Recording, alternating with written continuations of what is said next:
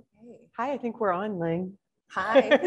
Hi, everyone. Hi, everyone. Thank you for joining us tonight. My name is Sarah Traver. I'm the director here at Traver Gallery, and I'm with Ling Chun, who is our one of two esteemed artists that we're going to be talking with tonight. Ling opened a show with us earlier this month titled Missing Moon, and we're going to walk through the exhibition together and hear about the show and learn about Ling's artistic career and process and the inspiration behind the show. But a little bit of housekeeping before we begin. If everybody could please mute their mics and feel free to leave your video on if you want or turn it off. We have Deb's spotlight. So we should be the big picture on your screen. And then at the end of our walkthrough, we will have a few minutes to ask questions to Ling about her work, if you have any. And then we're gonna jump to the other show, which is an incredible show by Elek and Bert. And we're gonna walk through that exhibition with Jeremy. And at the end of that, we'll have time for questions as well. So that's sort of the agenda. Yeah, that sounds really good. Yeah, let's jump in. Ling, thank you so much. It's been really fun to have your exhibition in the gallery this month. I think since we're doing this walkthrough at the end, I have learned all of these things about what people are seeing in the work and how they're thinking about it. And at least for me as a gallerist, like over the course of the month, you really learn a lot about how to talk about the work, and you see so much more in it than when the exhibition just opened. So I feel like I have a totally different perspective on this show now than I did a month ago. So maybe this conversation will be better than the first time around, but we'll see. I mean, I would say though, like having the gallery space is such a dream for an artist, just able to play around with the space and really bringing this whole shows together. Is this gorgeous ceiling that you guys are going to experience with the exhibit. And like you say, throughout the month, I also got response from people who visiting the shows, and the feedback they gave me. It helps me also to learn what are the perspectives they see it through, or the comments that we have or resonate with them. So, it's always equally benefit as an artist, also audience, for you guys to check out the shows. So. As I actually have a question about that. As an artist, do you enjoy getting that feedback, or once you set up a show, have you just kind of released the work into the world and you don't need the feedback anymore? I enjoy the feedback. I think the feedback are the most important part, or like the driven of why I keep doing those shows, because a lot of the work that I'm doing and that is actually involved with a lot of my immigrants experience.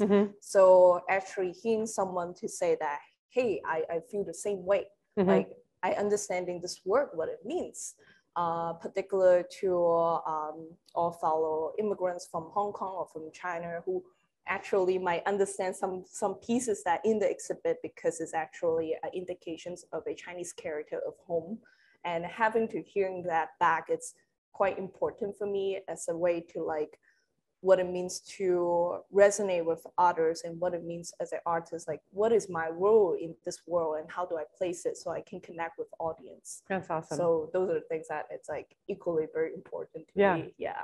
Also very vulnerable. Yeah, I'm sure. I'm sure. Yeah. Well, should we walk into the show and take a look? Absolutely.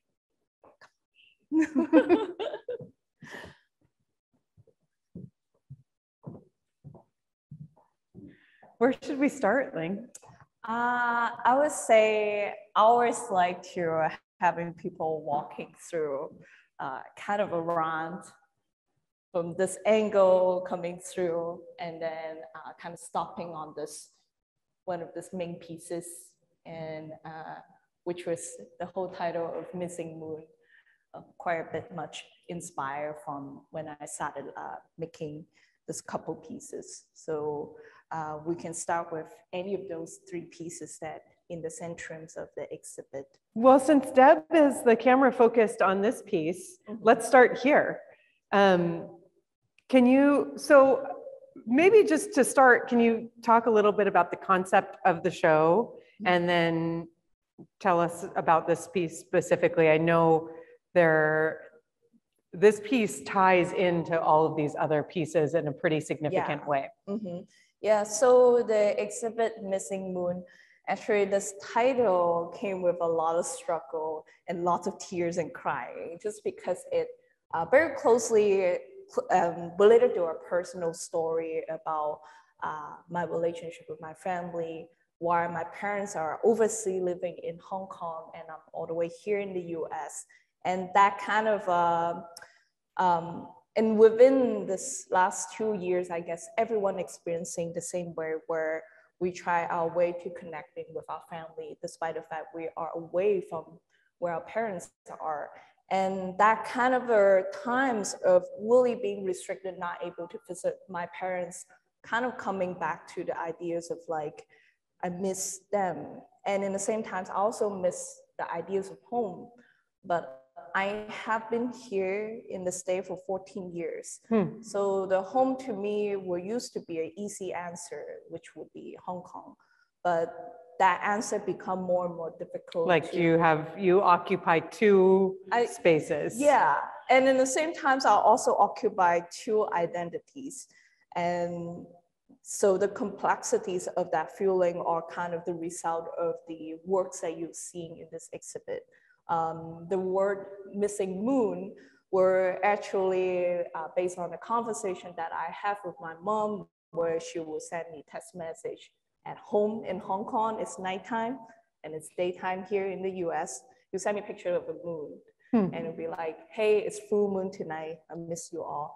Wish we can come back soon and reunion and have to and look at the moon together. Because that is something that we always do as a family. Like in our Chinese traditionals, moon is the symbol of reunion and togetherness. And for me, seeing that picture, seeing my mom sending me the moon, it's at dark, and I'm here in the US just like looking at the sky, it's bright. Yeah. So where's my missing moon? Yeah. So that was how the whole show has come together, is with that feeling. And particularly, you know, thinking about my role as a immigrants here, there's always a word to say that once you leave home, home is nowhere. Or once you leave home, home is everywhere. So what it is for me right now. So that's kind of that whole ideas. You can, you know, decoding the word missing moon as missing home. Yeah. Or missing the identity, the unities. Yeah, absolutely. That the solidness of that singular place. Yeah. So with that in mind, tell us what we're looking at here. So the work that you're looking at is my reflections of when I drove through I-90s, when I see full moon, that full moon will always have that moonlight shining through the whole I-90s on the sound. And the one things I wanted to do, of course, is try to take my pictures. For anybody who doesn't know what that means to cross I-90 in Seattle, it is the bridge that crosses Lake Washington. Yeah. It's a floating bridge. And so when you cross that at night and you have just this expanse of water on either side of you and the moonlight plays on the surface of the water, and it's really beautiful. It is.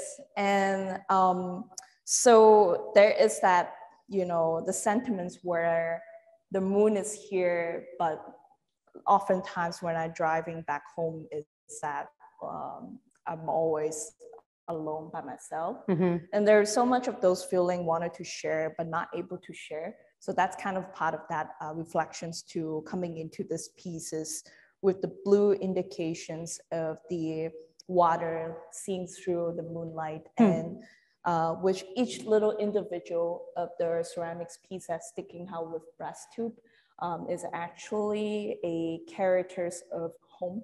And I've been taking them into a part. And you will see a gradients of color kind of descending, continues actually trying to reaching out to the moon. So each one of these individual elements is actually part of a calligraphic stroke. Is that right? And so you've basically taken the Chinese character for home and basically pulled it apart, like exploded it into its individual parts. And here it is reflected on the water, in the moonlight. Yeah. That's so beautiful. So it's just, the continuations of, I think I don't necessarily, in where the culture I grew up in, emotion are quite suppressed. Like, I don't even know how to say I love you in Chinese to my parents. It just wasn't a way we ever grown up with.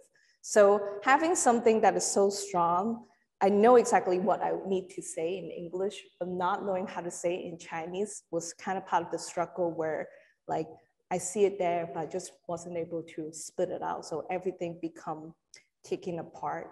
And so there's also, I think that a lot of people might resonate with it when you're coming up from a different cultures and that kind of affections we don't necessarily showing through with our language, but we're showing through, like my mom, she would feed me, like she would just like eat, eat, eat. Why are you not eating? You have to eat.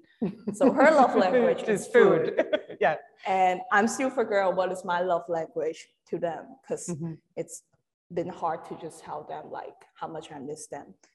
They would just think that I don't care about them, but which is really sad. And so kind of like exploring that relationship like once again, and how does this culture where I've been in for the last 14 years, how to show love, and how do I show that kind of love again to my parents with the language that we both speak. So there's a lot of that kind of reaching in and connecting back. So that's a beautiful. lot of continuations with that. Yeah. That's really nice. Can we look up? Because this is sort of the centerpiece in this room. Yeah. So the neon work that you're looking at actually are also the characters of home in Chinese characters. And again, I'm doing similar thing where I did here. I took in all those stroke apart. And only within a certain angles, you're actually able to see the whole characters being together. And I think that part of the intention is that home to me, it feel very displacements where they're never necessarily all together in the same place, but only a mindset, how I shift it to make them all come in the same place. So despite the fact it seems to a lot of people it's a abstract work of line or mark making, but to me it's a representation of like how I looking for what it means a home again, and how do I expressing through neon, which was a medium that you see that a lot in Hong Kong, which also disappearing. So there's a lot. Yeah, you talked about this to me earlier about the neon light and choosing neon as a medium to work with because of the cityscape in Hong Kong and the prevalence of neon in that environment. Yeah. So I would say the last time I visited home was 2017. At that time of the years, there's still quite a bit. It wasn't as much as like the 60, but at that time I can still recognize a few signs where those are street I grew up with. Those are the street I will go hang out with my friend in the street. But that was the last time I was home.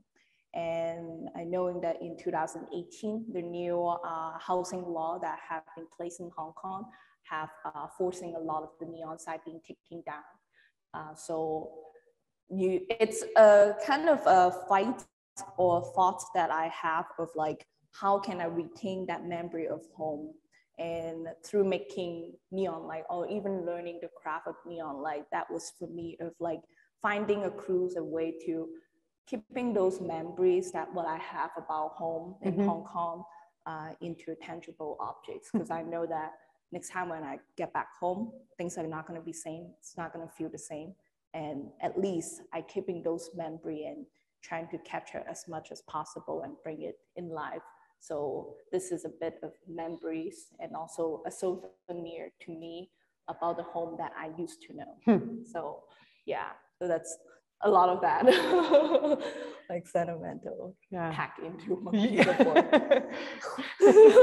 Well, I mean, it feels appropriate to the last 2 years that we've had. I mean, I think a lot of us have had that experience of like just feeling very deeply these emotions and these longings for family and home.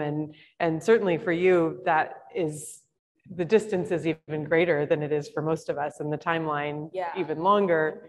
But yeah, I think it really resonates for everybody coming out of this pandemic, and that feeling of missing something or remembering things, and trying to capture it somehow and like hold on to it in a way. Yeah, absolutely. And that's kind of also, in picking of this topic and having a show in the times, feels like we're seeing the end of the tunnel, but we don't know yet. That's how I feel with everything. So having the shows, I can see a lot of, people were able to resonate, but in the same times, this is also the experience of a lot of immigrants. It's not just that 2 years that we experienced, it's the years when we chose to leave our home, or for some, they don't have a choice. So, those are all kind of something that, I wanted to using this opportunity and the timing and having people to putting those two experience, have a relationship with it, to be more empathy of how other peoples have lived in the same place where you are, and how do we work harmony with each other. Yeah, that's beautiful. Yeah. Well, let's keep looking. Yeah. As Deb's looking around, I just want to point out the shadows that are on the wall that are cast from the neon. That was such a wonderful thing that happened. I would call it a little heavy, but it's so like I love the way that then this piece and the language that it represents, like the word that it represents, is then projected and abstracted all throughout the room. It's like really poignant. I was very happy with the result as I was like installing these pieces, and I was like, oh wow, I love all this line kind of like putting out bits, because the truth is concept of home, it's really complex, and there's no one way to say what it is, and they change. Just like if the light shifts, everything changed again. And so definitely it was one of my happiest accidents for things that I do. And as Steph is pointing out, these pieces, you may able to see the moon on the tiles of the underneath with all this little piece. And once again, those little pieces that you're looking at are also part of the strokes of what I would call, they're coming from the Chinese character of home. So this 3 trials pieces are kind of work together as I want people to looking through this work. And the structure itself, how I was building it, kind of prep up, is to assimilating the draft table. A lot of times when explorer drafting a map, and so it's also one of the device to look for home. So that's kind of how, why there's a little level platform happening in here. Of course, it's great for people to look through the entire tiles, but also at the same time, it's also, assimilating the ideas of navigating, exploring, as we pointing it through to looking into the neon lights, how the positioning of the pieces in the exhibit. Everything is something that I really wanted to take up the space and bring this whole installation together. So, Can you get a little technical for a minute and tell us how you're making these pieces and like what we're looking at? So like these are all individual little bits of like slip, right? I mean, it's okay. Well, you tell what it is, because I'm gonna. What it does is that, well, each of this little individual is actually made with a slip, and slip essentially are more kind of like a buttercream of clay. in a consistency. So I can buttercream, actually, I love that. That's like the perfect description. And so, so you can like move it like you would move frosting almost. Exactly. So kind of like think about like decorating cupcake, but instead of decorating cupcake, I squeeze it in. And when I was young, I was actually went to school and to do a lot of calligraphy during summer school. We talk about 7 and 8. And so all the stroke that you're looking at, it's myself remembering practicing a stroke with, you know, ink and brushes and how I making those each individual pieces.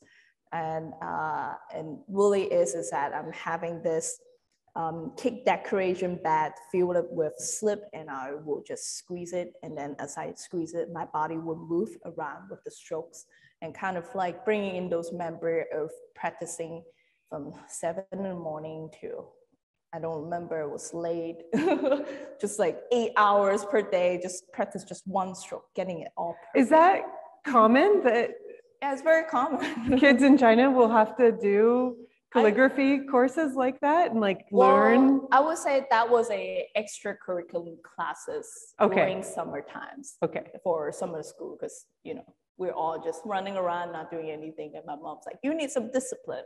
Let's take you to calligraphy school. And I was like, okay. And yeah, and you might noticing a lot of my work involved with the concept of grip. And that is actually the way how calligraphy works, where when we practice, we all have this grid that we work with. And each of the stroke almost have its own life of how it harmonies with the other stroke. So then overall, the character looks unified and balanced. So that's kind of like, you know, why grips, you know, the concept of grids or square always existing in my work. Interesting. For most of my recent work. Yeah. Have you ever thought about how that practice I mean, obviously conceptually it informs your work a lot. Yeah. Do you think that practice as a kid sort of informed your own development as an artist? I think for somewhat, I think it definitely is. Like, I think growing up was, as a kid, my mom has always been like, go to art school, take us to drawing class. And then I just end up always developing interest in art. Just never really know, like, is this really what I wanted to do? But just like, oh, I love it, I have fun. And in fact, I did terrible. My brother and sister actually did really well, but none of them really choosing the path of art, which I think was kind of a surprise for my parents too. It's like, oh, well, we got an artist from our family, which I hope they're proud of me. I think they're proud of me. Well, we should keep looking around because I want to make sure we see all the pieces in the show. Yeah. We can talk while we look. Yeah, so this pieces you guys looking at is actually made during 2020s. So kind of in the peak of pandemic and going through the period of 2019 to 2020, that was the period where Hong Kong going through a upheaval of demographics and where there's a lot of change. And that's, again, the ideas of like wanting to preserve the home that I remembers and bring it into a pieces like that. And again, the grip system that I was talking about, how it was influenced from the calligraphies and all shows up here again. Just kind of going back to more political contents with that is that a lot of Hong Kong has always been using traditional Chinese. With the return to China in 1997, slowly things has been changing, including some language that you might see in a lot of government website or sometimes school, they're implement to learn simplified Chinese. So having this two language coming together where in the same time I was trained to know how to do calligraphy in traditional Chinese. And now what does that mean when I have to switch to simplify? How do I blend those two different language? Well, they are essentially the same language. How do I find harmony with something that was unfamiliar? So that was also part of the work and the pieces with the neon lights. And the structure have a lot to talk about those neon sign structure that often you will find it in Hong Kong, the way how sign structure extended out, and the materials with the pine wood resonate a lot during 2020 when protests happening in Xinjiang. Lots of business have poured up, and that was become the materials it feels very intuitively to be using at that time of my period when I'm making this work. Yeah. Yeah. How about the moon jars? The moon jars, yes. These are so beautiful. Thank you, thank you. The moon jar is the extensions of thought process. When I'm working with, when I'm thinking through the 3 pieces that we were talked early on in the exhibit, those are the moon jar that I was making as I thinking the relationship of Hong Kong and Seattle. And that ideas of my relationship with my parents, the day and night. So you might see, noticing some of the jars, they kind of come in pairs where one have a darker colors and one have a lighter colors, and the other one just kind of reverse. So those are kind of those like, thinking about that relationships a lot. And one thing great about ceramics as a medium is that it's a craft. And one of the things that with times and process, often the ideas come through. So those are, I would say, the sketch of the pieces that you're looking at. Yeah. So yeah, and then with this whole set of 9 pieces, actually were represent day and night for, again, the time zone. And the number of 9 came through because the stroke, the character stroke of home is have a 9 strokes in it. So that's a lot of like numbers kind of make sense to me. I don't necessarily intend to representing that as a strokes, but as I thinking through all of this work that I'm making, it make sense why subconsciously the number 9 becomes so prompts to a lot of my work. And the pairing, the concept of pairing also comes through with all this little moon jar. And with a little historical background, if you don't know, a lot of the moon jars that came from a traditional Korean ceramics where they will throw 2 bowls and connecting them. And that line of connections are quite important because it's also resemble the concept of reunions and togetherness. So it tied back to what I was making. Yeah, so there's a lot of like undertone meaning. Do you throw these in 2 parts and connect them, or are they thrown as one? No, they throw it as one.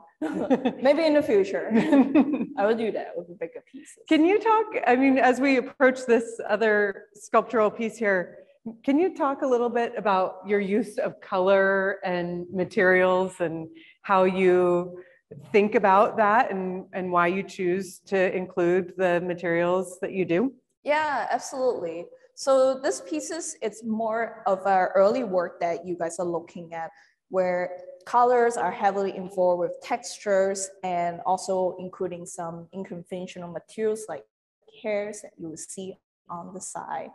And the choice of this unconventional materials like hair into ceramics as a lot of part where I'm thinking a lot of my identity of removing myself from the home where I grew up in and then coming to this country. It's also feel like I'm gaining a identity, not necessarily to the identity that were following through from the place where I grew, but it feels like I was able to recreate who I am. So similar way of having to seeing the hair coming through my work, it's to me, it's extensions of glaze kind of pushing out from the surface of ceramics and extended out to different dimensions. So when I inserting hair into the work, I feel like giving a new life and identity to hair, not just limited to what we see in the head of our head, but something else, something new. Yeah. And generally, I just love color. Yeah, that's very clear.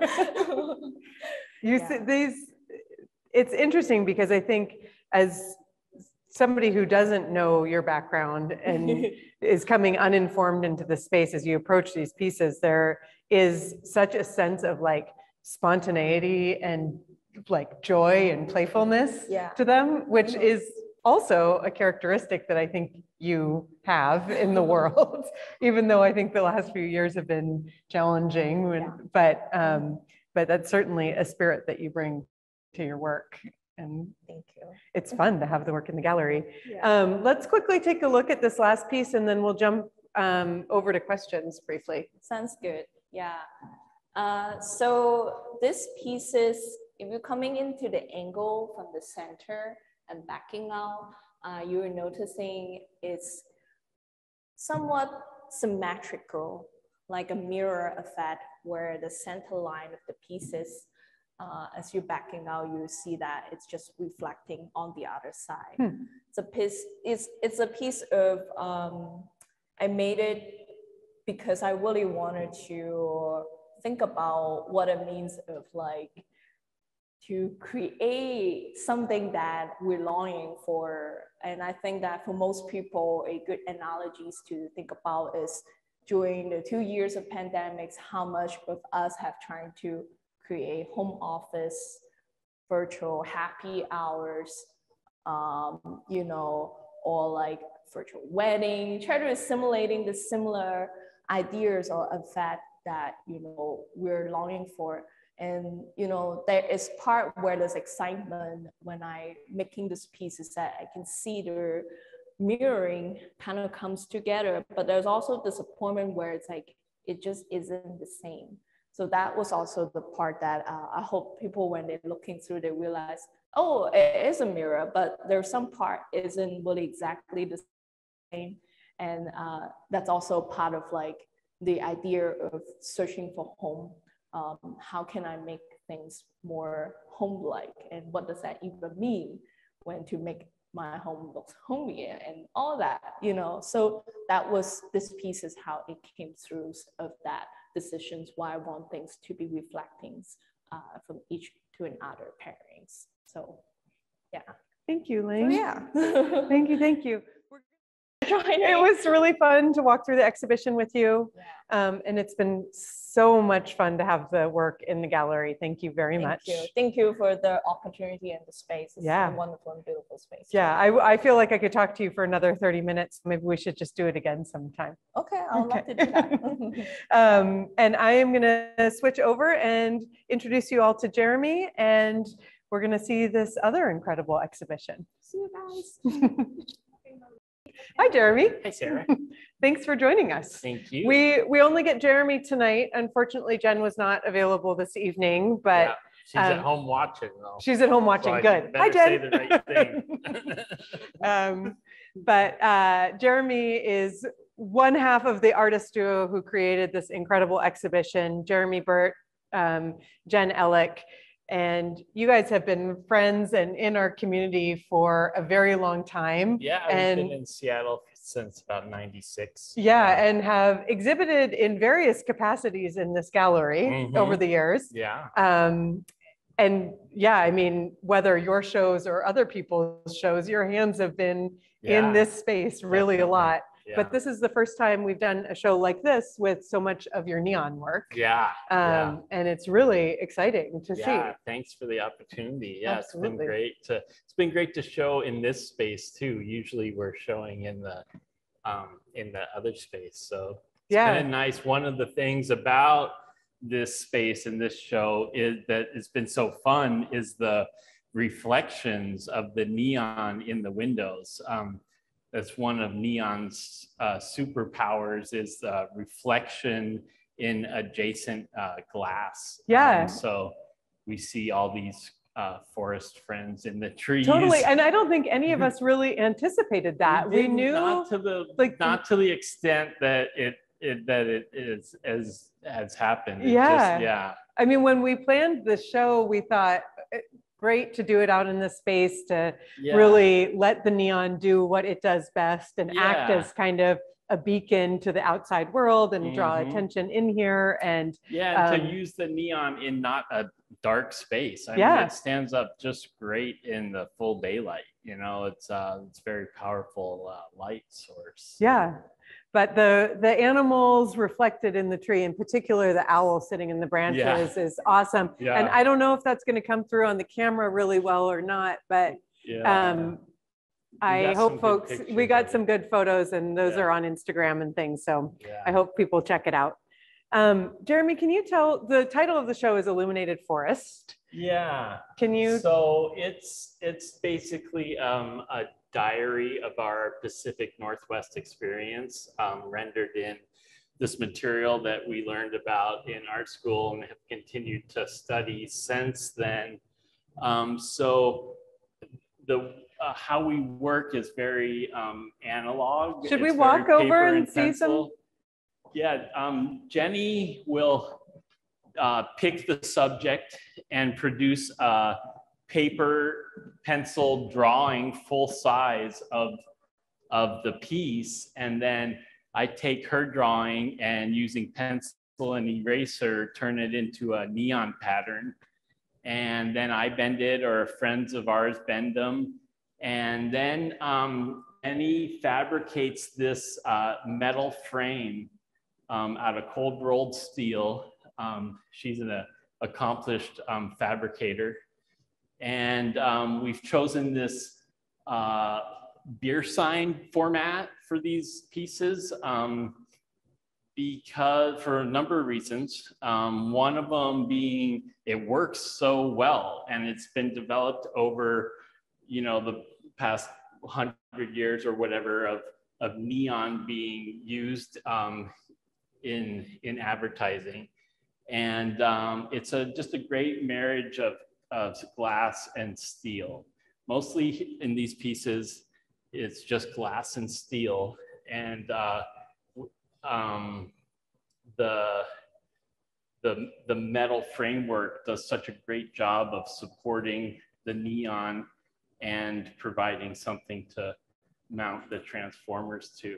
So it's a system that has been developed over the years, and it works great. And so it's kind of our homage to some of the history of neon. Yeah, one of the things that you guys have talked a lot about, and that I think is I've really enjoyed about this exhibition and kind of learning about your process, is how you think about the sort of traditional craft of neon, its function in the world, the role of the people who made it, and then bringing that in, like recontextualizing it and reusing it to using that powerful tool of advertising, this tool that's been developed for advertising and redirecting that energy to something that we love, which is nature. And in the Pacific Northwest,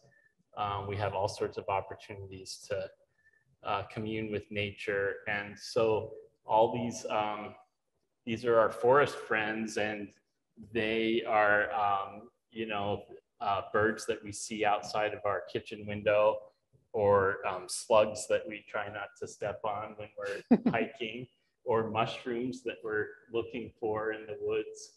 So yeah, it's been a lot of fun to realize this dream and to see it come together like this. The scale of these pieces is really amazing too. Yeah. I mean, they got bigger and bigger. Like the owl was a later one, and it's the bigger you can draw, the more detail you can get. This fawn is actually some pretty amazing detail in a small format. So I've been pleased with that piece, as far as we're drawing with basically a 1/2-inch fat line. So it can be kind of tricky to get the detail you need to render what we're trying to represent. we've also learned how to airbrush the neon. We learned this from our friend Grant Gullickson. Grant is a glass bender, and he just recently retired, but he's been a great friend, a great resource for technique, and he showed us how to use an airbrush to paint on the tubes. We kept needing browns and blacks when we wanted to make animals, and so that was a stumbling block to try to figure out how to represent these animals when there's no brown and black neon. Yeah, well, and so for those people who might be on the call who are not familiar with how neon really works, so some of the color in these pieces is actually in the gas itself, right? Like it's using different. Yeah, we should look at my circle piece and we can talk about the colors. There's a few different ways we get the different colors.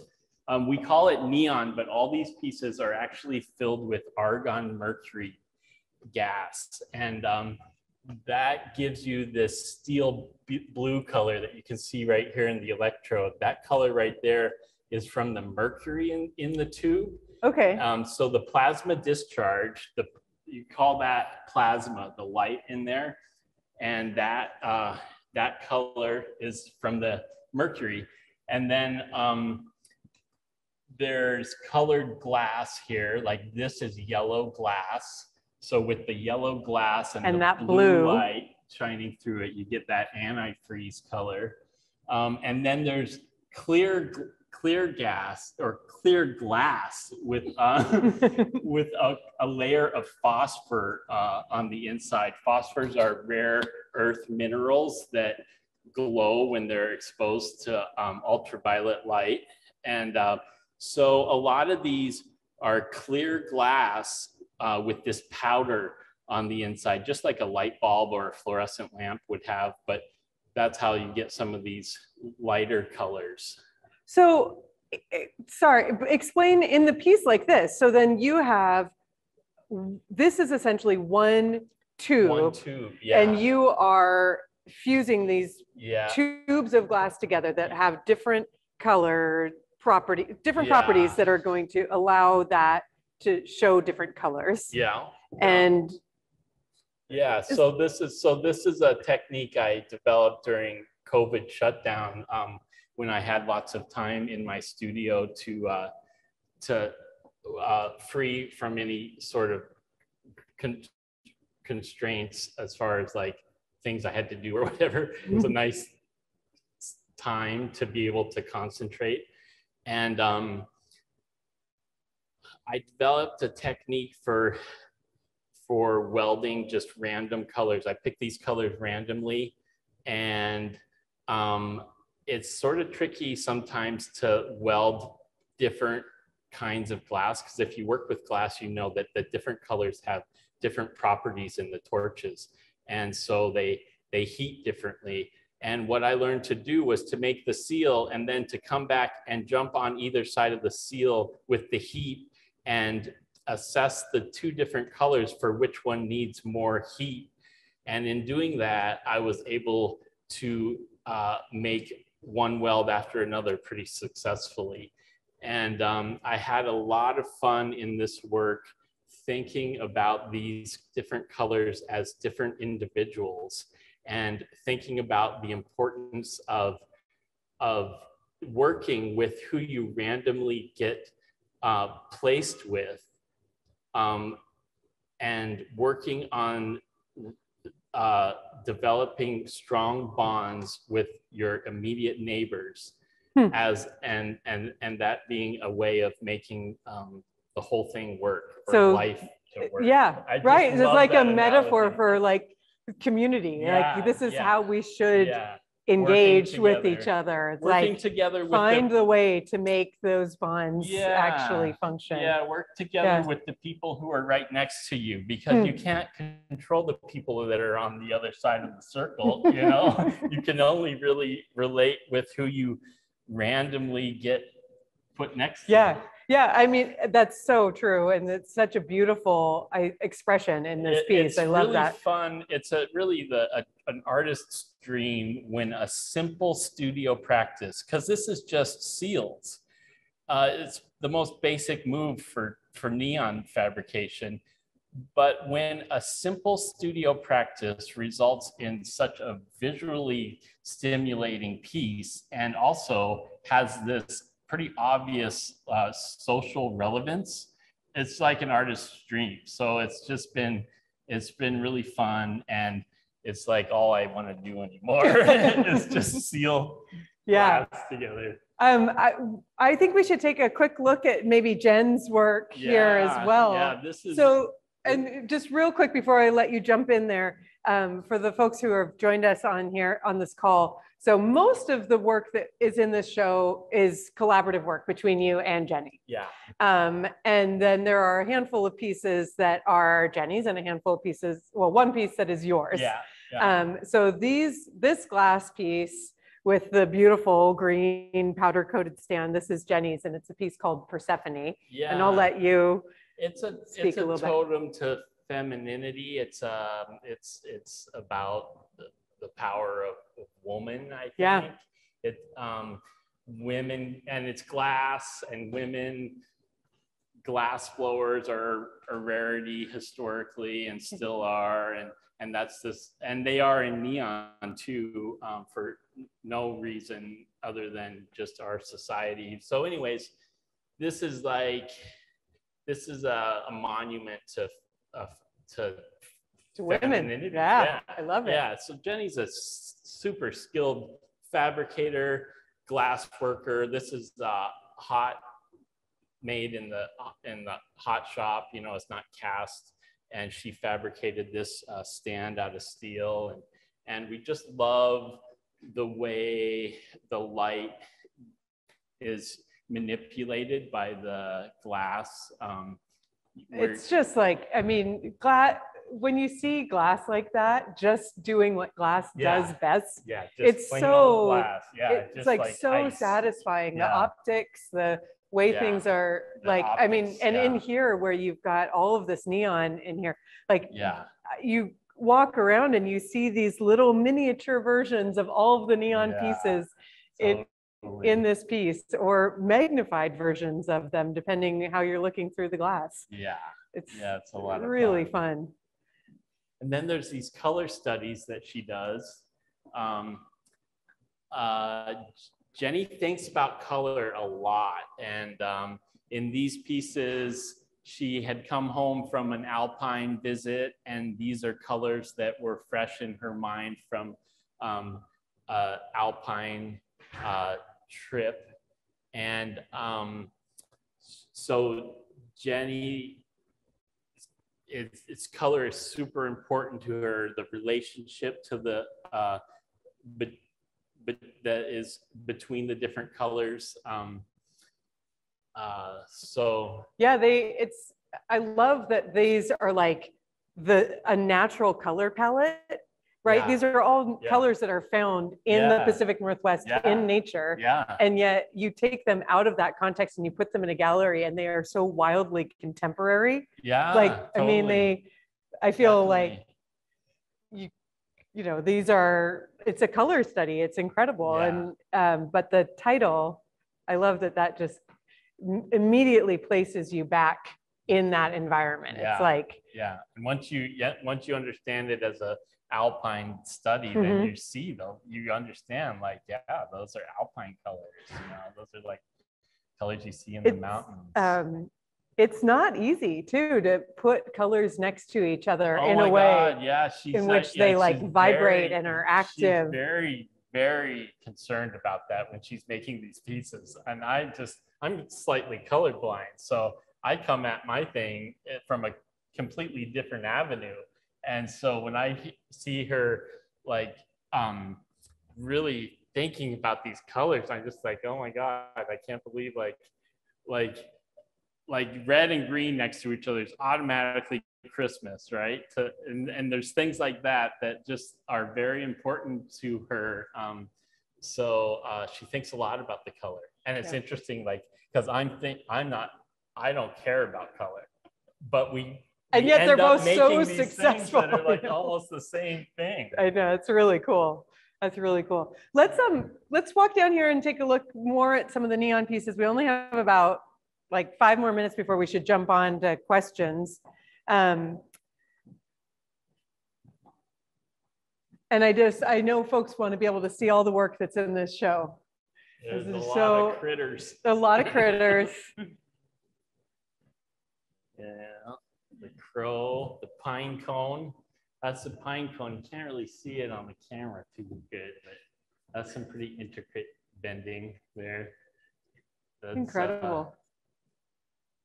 Good a little nuthatch. Nuthatch. Yeah. See, this is like, to my eye, this pink is hard to distinguish from the other colors. But when I really look, I can see the pink belly of the nuthatch. It's subtle, but I love that about it. Yeah. I think you guys have achieved such a, like, what's the right way to say this? Like, the stroke that I mean, it's almost like a drawn line, or like a painterly stroke with the color. And it's, you know, neon tends to be so graphic. That's its function. And rigid. And these have such a organic softness to them. Yeah, it's, you know, we just, like I said, we draw these with paper and pencil. There's no computer involved at all. And we take great pride in that, because the whole world has gone so computer-y, you know. It's like, it's fun to realize that things are still made by hand, and to see that evidence of the hand in the work is refreshing to us. Yeah, it's, you know, it's so evident in this work. And then what's interesting for me is now I go out into the world and have a whole new appreciation for neon and the signage that surrounds us. Every single neon tube that you see out there was made by hand. Yeah. Like, somebody formed it to a flat pattern. They didn't bend it up. I mean, there's some like production beer signs, I guess, where they use molds and stuff, but really, like, most of the neon you see, or all the neon, essentially all the neon you see out there was made by hand. Yeah. By skilled laborers. I know. And I think that that's something that has fueled the sort of resurgence of interest in the material, is that people are realizing it's made by hand, and then it becomes something so much more precious, and it fits into these craft school formats and understandings of material, in that it's a skill that you have to develop. It's not easy to do, and you have to do it over and over again before you really can do it. Yeah, you know? I think it's interesting that you said that about, like, why there is this resurgence in neon and what that interest is. And one of the things that I've been thinking about as we've had this show here is the quality of the light, and how we're all in front of our computers, in front of this blue light, under LED lights,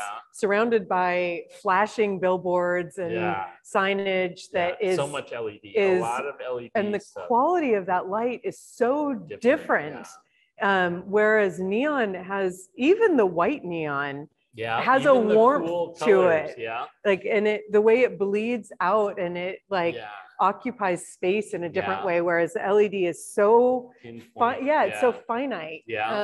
Totally. Neon is wonderful to live with. When you bring it off of the sign and into the living space, it becomes something completely different. It's very much alive. I love to think of it as alive. Like, we take this empty glass tube and we fill it with life, and it's warm, it interacts with the environment, and it's very much alive. So that's a fun aspect of it. It is. It is. Maybe we can just do a quick spin, and then we'll jump on to questions here. This raven is one of my favorite pieces in the show, and it's interesting because I think the way that to get that black line, Yeah. to have to airbrush the whole front of it black, and then all you see is that light projecting onto the wall behind. Yeah. It's really, it's a fun way to work. And it's you know, it's a technique that's not unique to us. I mean, it's a lot of artists are arriving at this, and it's effective though. But we've learned how to leave some white on the edges to really sort of highlight that dark line. That's some of the stuff that's possible with the airbrush, because you can really lay it in there just how you want it, very delicately. So Jenny does all that airbrushing. She really does a lot of this work. She doesn't do the actual glass bending, but other than that, she's very much responsible for a lot of this work. And this piece here is cool. This is such a cool piece. Yeah, this is like a viewing station. We think of this as like as like the telescope that you walk up to at the viewpoint. Yeah, and like you put a quarter in, and then you can look out at the world. And it's been so much fun to see the neon reflected in this little chunk of glass that Jenny made, and Jenny cold worked that lens in there, so she felt very accomplished having cold worked the glass with that nice lens. It's so beautiful. And I mean, well, Jen's an amazingly accomplished glass artist. She is really one of the best in the field. So not surprising that she's doing that work, but it's fun to see it so simple, like that restraint to not do the decorative or virtuoso and just let the glass be the glass. Absolutely. Is really using the powers of the glass, the reflective and refractory qualities of the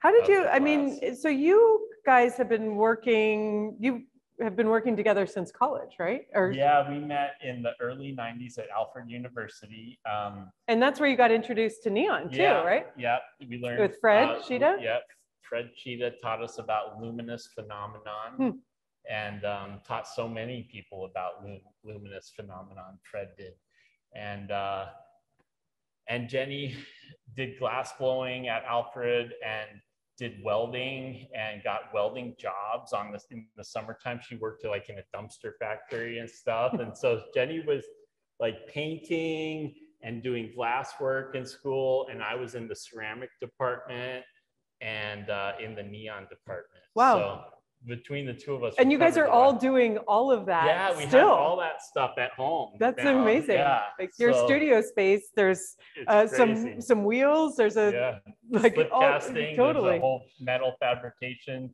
Jenny's got her MIG and TIG welders, and then there's the neon shop. You just need to build a hot shop in the backyard too. Yeah. Well, Levi's going to bring his mobile shop and park it in the driveway. Perfect. Then you're set. Glass blowing is just so expensive. It's just like crazy to have your own glass shop. You really have to have a product or something going on. Well, I have to say, Jeremy, it has been really special to have this work in the gallery and in particular to like learn about how you and Jen approach making work and thinking about, I mean, I feel like you have such a warm and like open perspective to thinking about how you make work, but also how the community engages with it and how it reflects what is happening in the broader world. And I think that you know, these can all be standalone beautiful pieces, but they actually, the story behind them is so much more than that. And I just think that that's really important, and I applaud you guys. It's really been special. Yeah. So thank you very much. Thank you for the opportunity. Yeah, it's been been great to see the work in such a nice space. Yeah, I'm going to be sad to see it go. So for anybody who's in Seattle and can make it in the next 2 days, these shows are up for just 2 more days. Yeah, I'll be here on Saturday afternoon if you want to come and talk about neon. Please do. About 2 o'clock-ish. And then we'll, of course, have these videos up on our website. There's a whole page dedicated to these exhibition walkthroughs, so they'll live there in perpetuity. And anyway, thank you all very much for joining us. Thank you, Jeremy. Thank you, Jen. And we will see you all soon. Hope to see you in the gallery sometime. Bye. Bye.